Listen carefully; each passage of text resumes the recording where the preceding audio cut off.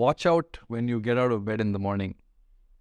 The reason I'm saying this is because as a spine surgeon, I know that many patients come to me because they get out of bed the wrong way or too suddenly when they wake up in the morning. So I'm going to show you how is the right way to take care of your lower back so that you don't injure it when you're waking up first thing in the morning.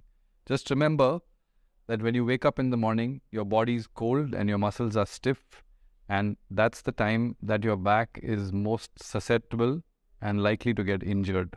It's always better to have prevention over cure. So when you wake up in the morning, when you open your eyes, remember to first stretch yourself out when you're lying in bed.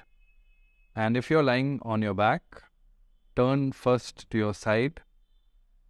Gently get your feet off the edge of the bed so that you use your feet as a counterweight to get your body up to sit straight on the bed using your hand for support. This is the best way to ensure that you do not injure your back when you get out of bed first thing in the morning.